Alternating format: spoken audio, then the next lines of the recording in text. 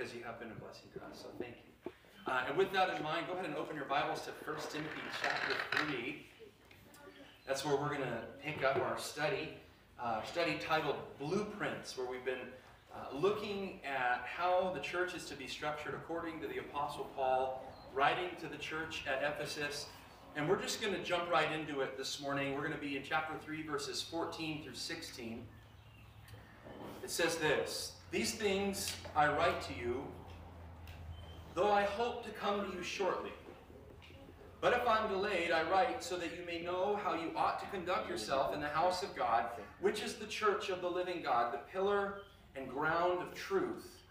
And without controversy, great is the mystery of godliness. God was manifest in the flesh, justified in the Spirit, seen by angels, preached among the Gentiles, believed on in the world, received up in glory." See if you can pick this out from the text, because you are intelligent people. For what purpose is this letter to Timothy written? What does he say? For this purpose, these things I write to you. What was the purpose? It's so that we would know how to conduct ourselves in the church of the living God. This is the overarching purpose of why this entire letter is written. If you want to know the context of 1 Timothy, it's right there, so that the people who make up the church would know how to behave, they would know how to do church life. So there we have it. Paul tells us why he's writing. To inform Timothy, to inform the church at Ephesus, and to inform us as readers how the church is to be structured and how we should conduct ourselves in it. What we've kind of said is that this letter serves as a blueprint to tell us how to function. It can be broken down into 4 sections. The message of the church, that the church should never stray from sound doctrine. It should never get distracted from the gospel message. It's the message of the church. That's the first pillar. He outlines it in chapter 1. And in chapter 2, he starts talking about the membership of the church. Who are these people that make up the church? Godly men, godly women, united in purpose. Among them, there's ministers, there's pastors, elders, deacons. There's people that are doing things. But that's the membership. Who is the church? The people. We haven't got there yet, but that third pillar would be the ministers of the church, kind of in greater detail what these people are supposed to do. And then the fourth pillar, the ministries of the church, just so you can see where we're headed.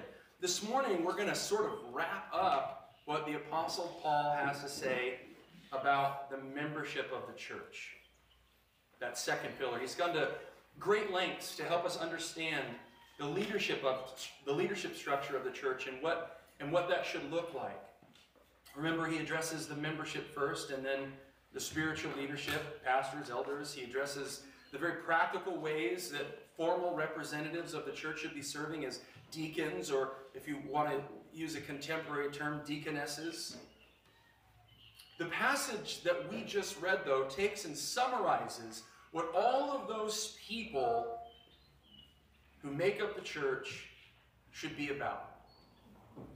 What they should be trying to conduct themselves in a way that's God-glorifying in the life of the church. And in that summary, there's really 3 analogies to help us understand the church for what it is, so that we can conduct ourselves appropriately. And the very first one is that the church is a family. The Apostle Paul says, look, if you want to know how to conduct yourself in the household of God, we need to see the church as a family. Now, for some of us, that's risky because the word family is kind of front-loaded, right? Our families are sort of like fudge, mostly sweet but kind of nutty. W.C. Fields said it this way: all of the men in my family were bearded, and most of the women. But you'll notice that this passage doesn't say the household of W.C. Fields. It doesn't compare the church to your family either. It's the household of God. The church is to be thought of as God's family, and this has huge implications, practical, everyday implications for how we will live in relationship to each other. When a person is lost in sin and repents and believes in Jesus Christ as Savior, that person is immediately born again. Now, just like when a child is born, the moment that child is born, they're born into a family. Maybe they just have parents. Maybe they're number 6 out of 6 kids, and they've got all these siblings. Day one, they have a family. Nobody's born an orphan. It's the same when a person is born again in Christ. That person who trusts Christ for salvation is born into this spiritual family. This is the adoption that we talk about in Romans chapter 8, verse 15. For you did not receive the spirit of bondage again to fear, but you received the spirit of adoption, by whom we cry out, Abba, Father. This is also very similar to the new birth, spoken about in 1 Peter chapter 1, verses 3 through 5. Blessed be the God and Father of our Lord Jesus Christ, who according to his abundant mercy has begotten us again to a living hope through the resurrection of Jesus Christ from the dead, to an inheritance incorruptible and undefiled, and that does not fade away, reserved in heaven for you, who are kept by the power of God through faith for salvation, ready to be revealed in the last time. Did you notice that? Everyone who's ever been born again has a living hope in Jesus. Everyone who belongs in Jesus has an inheritance that never fades. You understand that? Who you are in Christ, your inheritance, never fades. What in your life can you point at that never fades, never is tarnished, never diminishes, never loses its strength? There's nothing. Everything wears out. Everything deteriorates. But this, who we are in Christ. Everyone born into this family is secured by Jesus, and everyone who's saved is kept by the power of God until the end. What this means is that if you're born again into a spiritual family that will never end. It means you have the same Father in the Lord with everyone else who's ever been born again. That means Moses is your brother. Pretty cool. That means every other believer is either your brother or your sister in Christ. And so this familial bond is a bond, but it's not the bond that you would have by being born with the same physical parents. It's a bond that's established in the blood of Jesus Christ, that was shed to wash away your sin and provide the means for your adoption. Now here's the beautiful part. If it washes away my sin, then it also washes away your sin. It washes away your brother or your sister's sin in the same way it did yours. And so we can see people who were once our bitter enemies as our beloved family in Christ, by whom we're made new and united in his name. None of the social constructs that divide people should divide people who are in Christ. Race, economic status, political affiliation, tribalism, our position on cultural issues, vaccination status, all of those divisions dissolve under the shadow of the cross, and we are made one people united in Christ, of every tribe, every nation, every tongue, yet one in him. Now, if we really believed that, how would that impact the United States of America? If we really lived like that, how would it impact Stonyford, California? If we could really grasp this, what would happen to the broken and bitter relationships that we have in our own lives and in our own homes? What wounds would be healed? You see the implications of this? I mean, if I really believed that someone was my brother, or better yet, if I really believed that that person was God's son or she was God's daughter, wouldn't I treat them with the utmost dignity and respect? And if I really believed that their sin is paid for on the cross, wouldn't I put the rocks down that I might otherwise use to stone them with and just embrace them and love them? Because if it was good enough what Jesus did on the cross to satisfy God's wrath, there should be none left of my own. And what if I disagreed with that person? And what if I thought they were wrong?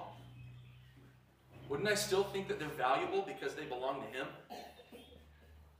Wouldn't I conduct myself more honorably if I really believed that I belong to him? That I'm his son too?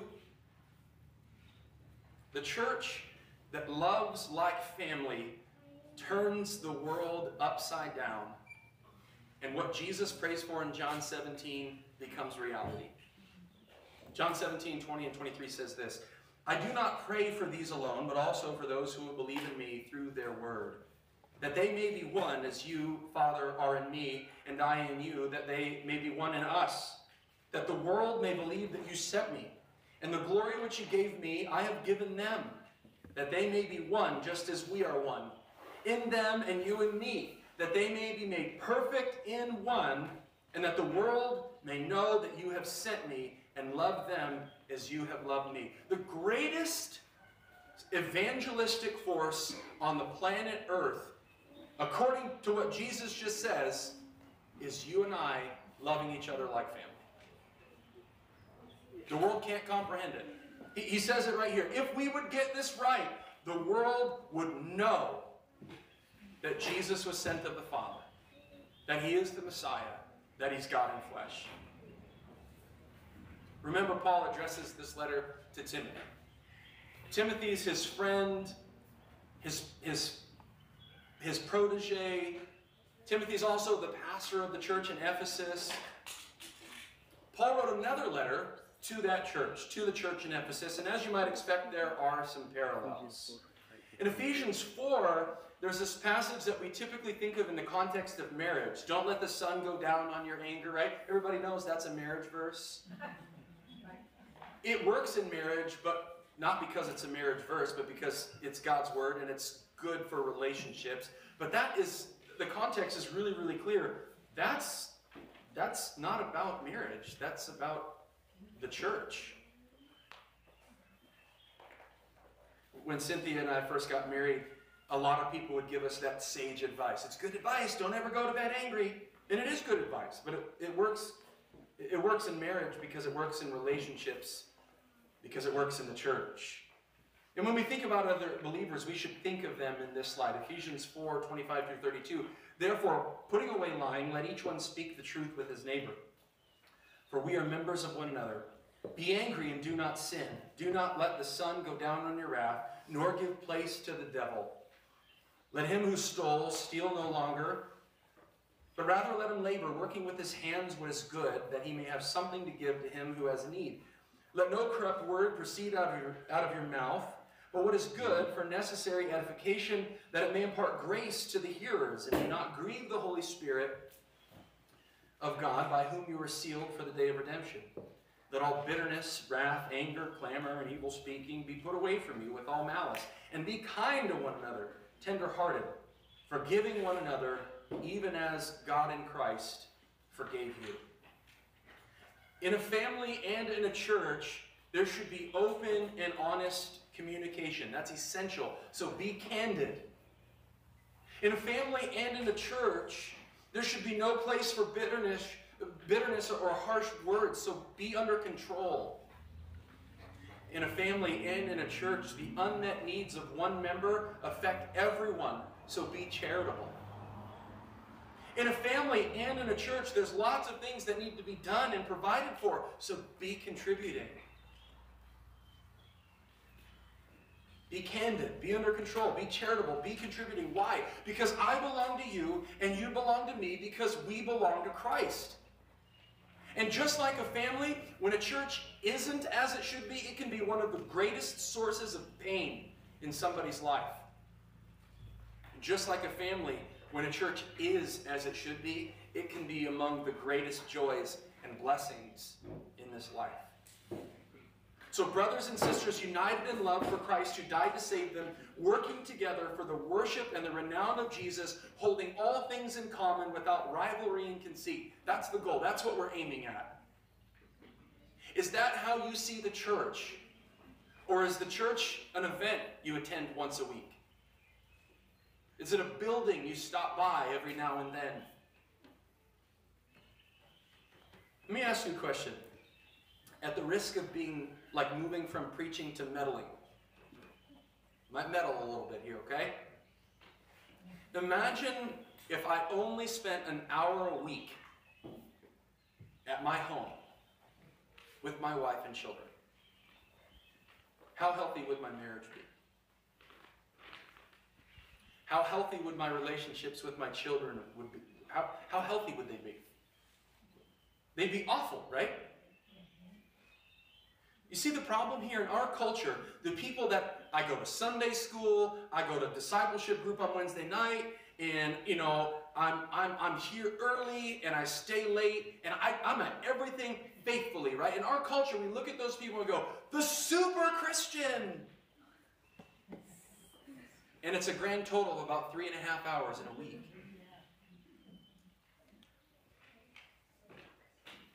But that's super Christian status. The reality is that we live in a culture where the grand majority of believers treat church as though it's an option unless there's something better to do. You know, if the 49ers are playing on the East Coast, you can't go to church because game time kickoff's at 10. We got to understand this. The early church met daily.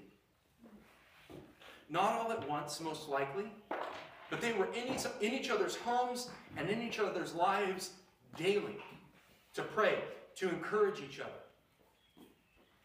In Hebrews chapter 10, verses 24 and 25, we see that we're in even greater need of that kind of closeness than the early church was. It says this, and let us consider one another in order to stir up love and good works, not forsaking the assembling of ourselves together, as is the manner of some, but exhorting one another, and so much more as you see the day approaching. That day is the day of the Lord's return. As we see that day approaching, we should be needing more.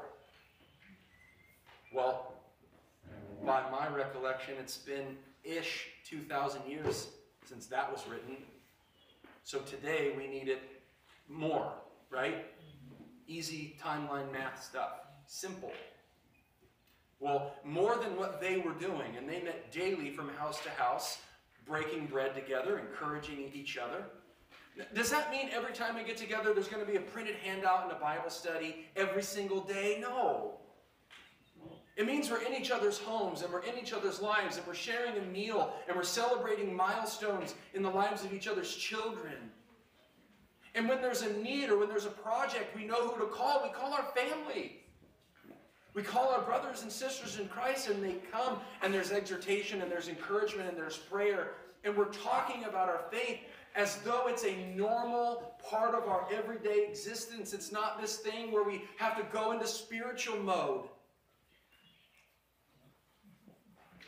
That should be the default setting, my friends. Because we're believers. Because we belong to Christ.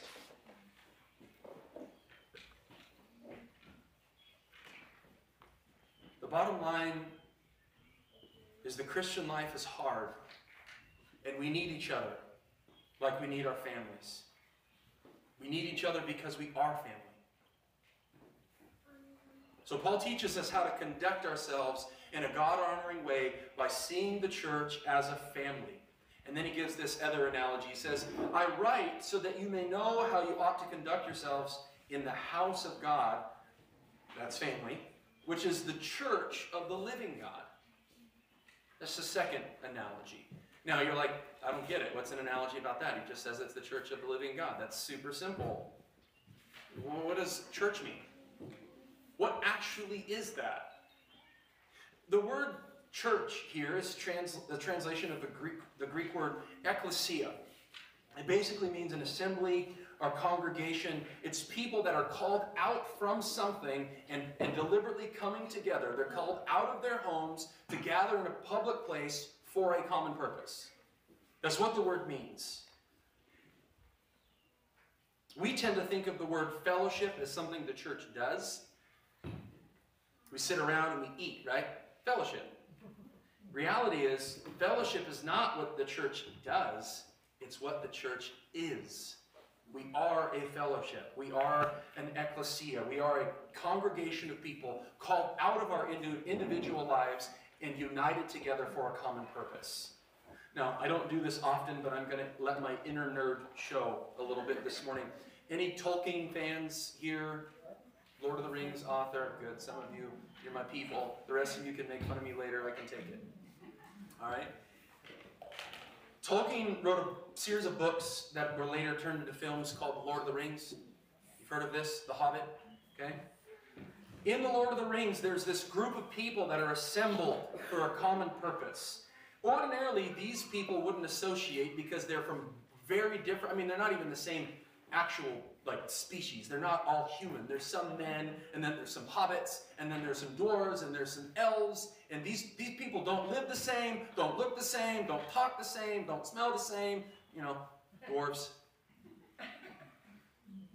You can make fun of them because they're not real, and they're not here, so. They wouldn't ordinarily interact. But this fellowship forms for a common purpose. And all of a sudden, these people band together around that purpose. All of the differences melt away, and they're willing to die for each other and the cause. Now, in the books, it's to destroy evil by getting rid of the source of its power and throwing the ring into Mount Doom. And but let's not stretch the analogy further than it's intended, okay? This group, what are they called? The Fellowship of the Ring. They're trying to do this thing together. They are a fellowship. They have a job. They have a mission that they're trying to accomplish. Now, this is similar to what the church is. We're called out of our individual lives to gather, to join together for a common purpose. And the one who calls us, the one who assembles us, he gets to define our purpose. The church is a fellowship in that it's an assembly of people called out of darkness into the light of the gospel who now exist to proclaim the good news that Jesus Christ lived a sinless life, died a sacrificial death, and 3 days later rose again. We gather to proclaim that message to a world lost in darkness, being tossed and torn by the enemy. The good news in our fellowship is that that enemy is already defeated. Our King is already on the throne. But notice whose fellowship it is. Our text says it's the church, the ecclesia, the fellowship, the assembly of the living God. It's his fellowship. It's his church. He's called us together to maintain the praise of his name on the earth until he returns, and he's called us together to make disciples of every people group. He's called us to share the good news of the gospel, and he's laid out this structure of how this fellowship should be governed. Now, church governance is a sticky issue, right? Because we all want to import our ideas of how it should be done and think, well, it should be more democratic because we borrow things from our culture. Or, no, it should just be, this top-down where the pastor's the boss and he tells everybody what to do because we import things from our culture and we like to envision ourselves as little kings. One pastor announced on a Sunday, there'll be a meeting of the church board immediately after the service. And at the close of the service, the church board gathered at the back of the sanctuary for the announced meeting. But there was a stranger in their midst, a visitor. He'd never attended the church before. And the pastor said, "My friend, didn't you understand that this is a meeting of the church board?" And he said, "Yeah. And after today's sermon, I suppose I'm as bored as anybody else." Don't amen that. The reason this gets difficult, like I said, is because we as a people like to import our ideas of how to run a business or another organization onto the church. We as a people want to dictate to God how his organization should be governed. Let me just say really quickly, he's a much better manager of his organization than we are. We'll mess it up. So he's going to tell us how to run it. It's his organization, it's his church. And in the Bible, we see those instructions, don't we? He says, appoint qualified men as elders to minister and care for the souls of people. We see instructions for entrusting practical ministries to faithful workers, godly men, godly women, so that the needs, those practical needs of people are met without the elders being taken from the tasks to which they've been appointed. Now, if the church is really the fellowship of the living God as we've read here, then who are we to defy what he said and structure it any other way? Jonathan Menn does a lot of missions work in Africa and in training pastors there. He made two observations about the church belonging to God, about it being his organization. He says, first, this reinforces the notion that the church is a family, not a building. As Stephen pointed out, the Most High does not dwell in houses made by human hands. That's Acts 7:48. Instead, he's a living God who dwells in a living people. We gather together in his name. He's in our midst. Second, as the living God, he imparts life to his people. We're to walk in newness of life. This means we're to stop living like worldly, unregenerate people. But we're to lay aside the old self and the old ways and put on the new self and the new way of living. Only by living like the loving family we're supposed to be do we show the world and ourselves the truth that God is a living God and we are his people. Because the church is a fellowship with a structure of governance that God gets to define, there's an accountability that comes with being part of it. We're to hold each other accountable for living like the new creatures that we are. The Bible tells us what that looks like, and it tells us how that accountability and that discipline works. But when we see the church as a fellowship, instead of a building or a weekly meeting, we better understand that like the fellowship of the ring, the church has a job to do. It has a mission. Now, if you were to look on the front of your bulletin, you'd see how we've sort of summarized and boiled down ours. We exist to glorify God and to make disciples of Jesus Christ. This is the Great Commission and the Great Commandment, as simplified and summarized as it can possibly get without losing meaning. The Great Commandment that Jesus gives in Matthew 22, you shall love the Lord your God with all your heart, all your soul, all your mind, and all your strength. Glorify God. The Great Commission that Jesus gives in Matthew 28, make disciples of all nations, teaching them to observe all the things that I've commanded you. Put that together. Why do we exist? To glorify God and to make disciples. And if we aren't doing that, we're not on mission. If we aren't doing that, we're not on task. If we aren't doing that, we're not functioning as the fellowship that he has called us together to be. And we're being disobedient.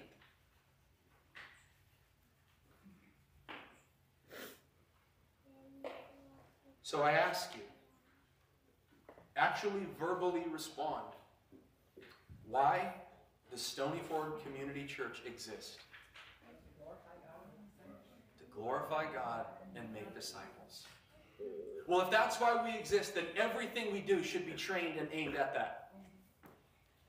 Everything. Otherwise, we drift off course. We spend time, energy, resources on things that don't matter, according to why we say we exist, which is, I believe, in line with the purpose that God has called us together for. That's why we print it on the front of our bulletin. We put it before our eyes every time we gather. That's why it's on our website. That's why it's on t-shirts. That's the purpose of our fellowship. Think of it as our war cry. Why do we exist? To glorify God and make disciples. That's worship and evangelism and discipleship all smashed into one. What should motivate lives of worship? Love for God who saved us. What should motivate our evangelism? Love for God who saved us. You know what else? If we really love the God who saved us and somebody's not worshiping him, then the God we love is not being worshipped as we ought to, and that should grieve us. It should bother us. When's the last time you woke up in the middle of the night and you thought of your unsaved friend, neighbor, family member, whoever it is, and you're like, man, God's not being worshipped in that person's life, and that bothers me. They're robbing God of the honor he's due, and that grieves my soul. I need to see them saved so that God is glorified as he ought to be. That should be our motivation. You know what's a poor motivation? Butts and seats. Big crowds. More money in the offering box. Those things are byproducts of the right motivation. And if you put it in the wrong order, you get one without the other. And unless God is being glorified in our midst, what's the point of all the other stuff? Join a country club. It's more fun. Maybe. But if we put glorifying God first, we've accomplished our purpose. And we get all these other things too. So we see the church as a family. We see the church as a fellowship. It's what it is. That's what we're gathered for. Third, the church is a fortress. I'm not talking about a physical building, this building, that building. None of these buildings are the church, but the church is a fortress. The Apostle Paul writes, I write so that you may know how to conduct yourselves in the house of God, which is the church of the living God, the pillar and ground of truth. Pillar and ground, these words work together to form an image. It should be on the screen, I'm not sure. Do we have that next image? Perfect, thank you. This is an image that should help us understand the pillar and the ground of truth. This is what the church ought to be. First of all, we should define what the truth is. This is the truth of the Bible. It's the truth of God's word. It's the truth of the gospel. Verse 16 actually clarifies for anybody who might wonder. And without controversy, great is the mystery of godliness. God was manifest in the flesh, justified in the spirit, seen by angels, preached among the Gentiles, believed on in the world, received up in glory. You want to summarize the New Testament? There it is. Now this phrase, this verse 16, was likely a hymn sung by the early church. It beautifully summarizes God's plan of redemption being fulfilled in Jesus Christ. Jesus Christ, the God-man, came in flesh, died on a cross for the sins of the world. He was vindicated and being raised to life again on the third day. And he's brought to the knowledge of rational beings, both angels and humans, who have no excuse for not worshiping him. That's what we exist to hold high. When we think of a pillar, think of the ground of truth. There's this image. But the church in our culture doesn't look like this. It looks like a lot of other stuff. When churches become overly focused on being culturally relevant, they become a parody of cultural ideology. When churches become overly focused on the traditions of the past, well, just like Richard Hayes said on, Thursday night, Friday night, they become museums. You become a relic of a bygone age. When churches become performance-driven, where we just try to fill the seats with a good show, we look a lot more like a theater than a fortress. A theater is full of spectators sitting and consuming, rather than this vibrant fellowship of missional people. Churches can become political stumps too, right? Where the gospel of Jesus Christ gets diluted with the agenda of any political party. My friends, all of these are cancers that consume more and more and more of the life and the vitality of the church that's ours in Christ if we would understand who we're meant to be. So we see this image. It's none of those things. It's not a theater. It's not a museum. It's a fortress. A pillar is raised high for all to see. Paul says the church is the ground of truth. This word is derived from the word that means immovable. It has a foundation. It's a bulwark. It has a defensive element that would keep attackers out. It's like a fortified city. So it's a pillar and it's a ground. It's a bulwark. Together, these words paint a picture of a well-fortified fortress that's well defended but still set high for all to see. There's a great parallel to this in the Sermon on the Mount. In speaking to his disciples in Matthew 5, Jesus says this, "You're the salt of the earth, but if the salt loses its flavor, how shall it be seasoned? It's then good for nothing, but to be thrown out and trampled underfoot by men. You're the light of the world. The city that's set on a hill cannot be hidden, nor do they light a lamp and put it under a basket, but on a lampstand, and it gives light to all who are in the house. So let your light so shine before men that they see your good works and glorify your Father in heaven." Salt is a preservative. It defends against decay. It prevents things from being corrupted by disease. It fortifies in the same way that the church should be this fortifying impact in the culture. As the ground of truth, the church should be a moral and spiritual stay in a culture drifting more and more into corruption.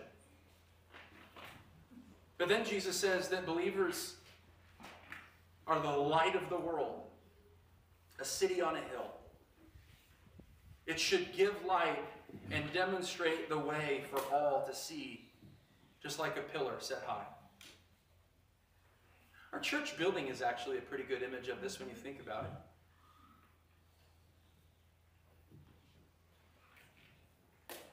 It's pretty cool when you think about the steeple on the peak of our roof. Isn't that about the tallest structure in town?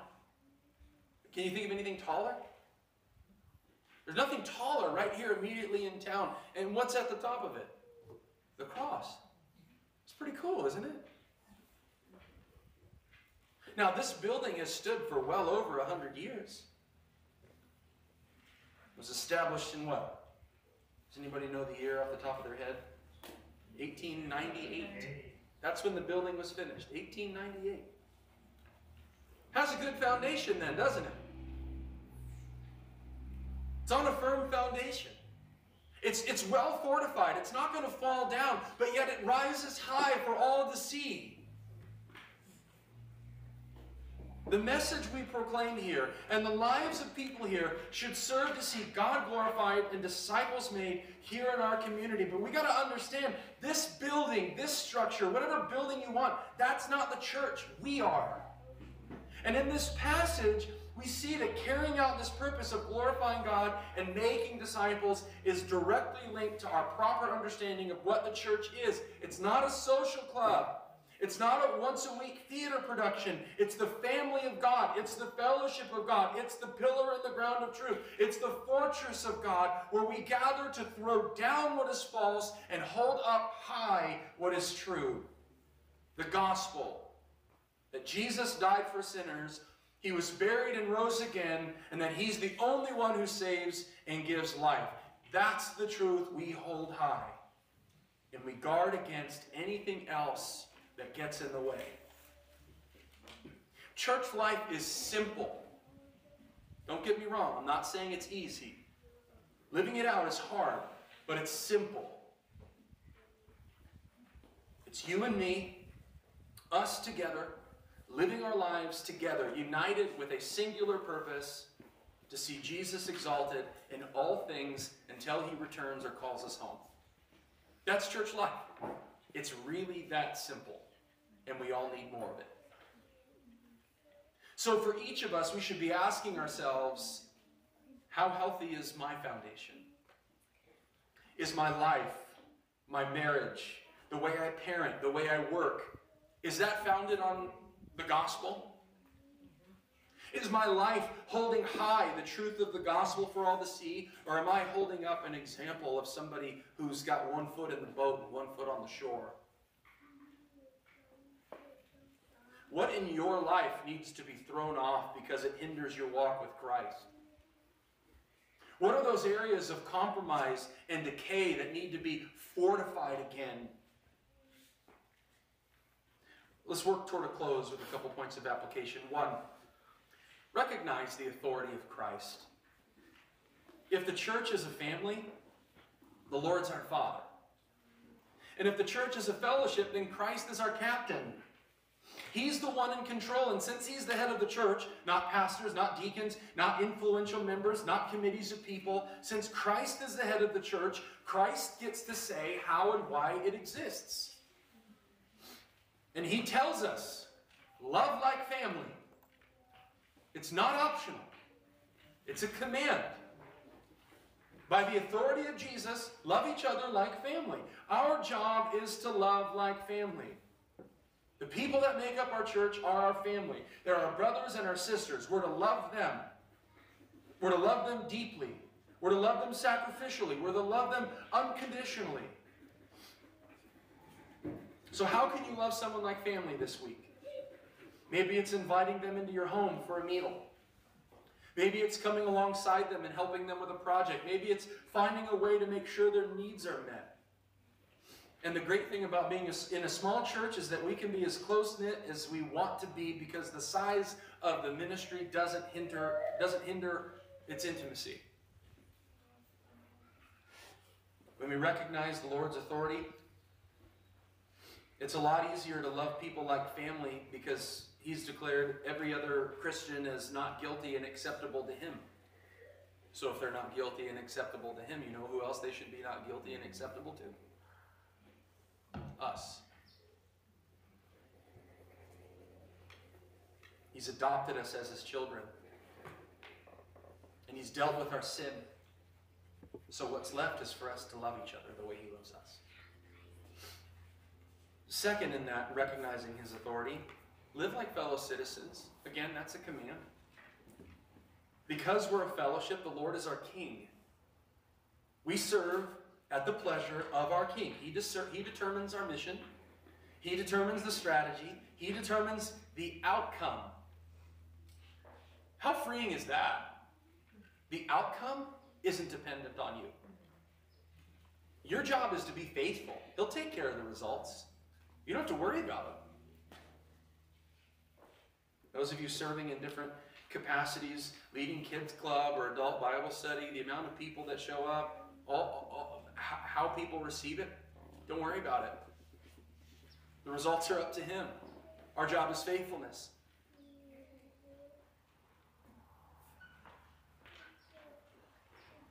Our job is to stand shoulder to shoulder and shield to shield with our brothers and sisters in Christ and march when He says march. The outcome's something He'll determine. My uncle used to run rafting boats on the Sacramento and American rivers. And as a guide, I have a picture. It's not him, but it's just a generic rafting picture. As a guide, his job began with training people, many of whom have never been whitewater rafting before. Anybody been whitewater rafting?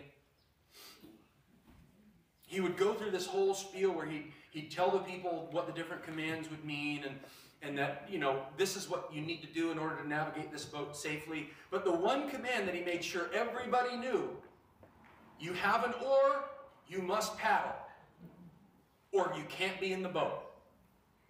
Everybody in the boat gets an oar. Everybody paddles. And I think that's a wonderful analogy of the church. You're in the boat. You have an oar, you paddle. And some people are going to paddle on the right, and some people are going to paddle on the left, and some people are going to wait to paddle until just the right moment. And some people are going to sit in the back and do a whole lot of work. And some people are going to make sure that front of the boat doesn't come up. They're just there to be a weight, but they have an oar in case they're needed. But everybody rows. We're fellow citizens. We're working together. Something fundamentally changes in our thought process when we see the church as a fellowship, that we're not here to be served as though it were a pleasure cruise. We're all in the boat with oars. We're not consumers, we're contributors. Everyone can do something to contribute to the fellowship in carrying out its mission. Everyone. Second point of application, represent the name of Christ. Represent him well. Hold his reputation on high in your life. Not only in your words, but in your actions. Live in a way that demonstrates the gospel. Live according to Scripture. Take every thought captive to the obedience of Christ. Colossians 1:18. And he is the head of the body, the church, who is the beginning, the firstborn from the dead, that in all things he may have preeminence. And what things should Christ be preeminent? All of them. You know that Greek word, you know what it means? All of them. And what things should Christ reign supreme? All of them. Anything that's included in all things is something where Christ should rule and reign in our lives to demonstrate his power through us. So let's hold that truth on high in our lives as though we were to be pillars of this truth. Grow in your knowledge of his word. Strengthen that foundation. And continue in it until he returns for us. Let's close in prayer. God, I thank you for your word. I thank you for the privilege of being able to proclaim it publicly. Lord, we thank you for a land where we're still free to do that. Lord, help us not to see the church as a place that we gather to be entertained or encouraged or uplifted, but something where we have each individual a vital role. To see it as a family. The people that we love sacrificially and unconditionally in the same way that you've loved us. God, help us to be people that proclaim the good news that Jesus died for sinners, that there's salvation in no one else, but that salvation is available to anyone who will call upon his name. Lord, we thank you. We thank you for the opportunity to gather. We pray that you would continue to unite us together as a body, that you'd help us to function well, to carry out the purpose you've given us. In Jesus' name, amen. So we're going to sing the doxology now as we